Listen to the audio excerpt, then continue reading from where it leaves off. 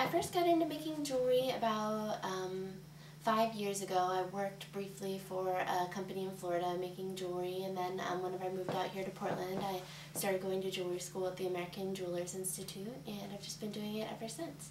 I decided to go to jewelry school because I have a background in fine arts, which isn't very lucrative, so I wanted to do something where I could still be creative and use my hands and use tools and everything, and jewelry just seemed like a logical progression after that. My favorite material to work with is probably silver wire. I like working with it a lot because you can kind of think of it as a line and use it in a drawing process, which brings it back to art and being more creative for me, and I can base it off of drawings that I make and kind of build them out of silver wire.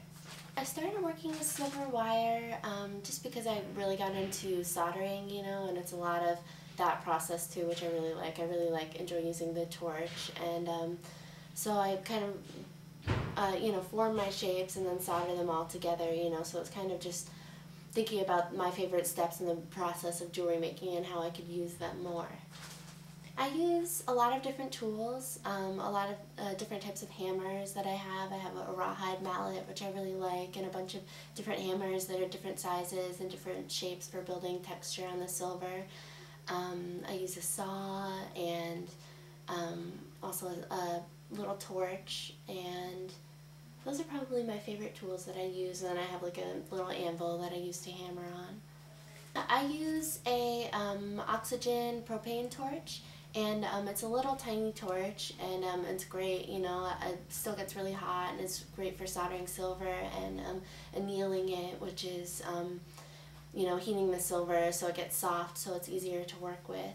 I make all of my own jump rings, and I have this special little tool. It's a jump ring mandrel, and you take the wire and bend it around the mandrel, and then I take some just little snips and snip it off, and then I take my saw frame and open it up and slide the jump rings on there, and then lock the saw frame closed.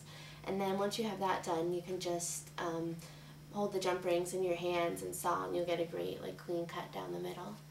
I make jewelry mostly for probably women ages I'd say 15 to 65 or something. It's kind of more casual and things that I would imagine myself wearing every day.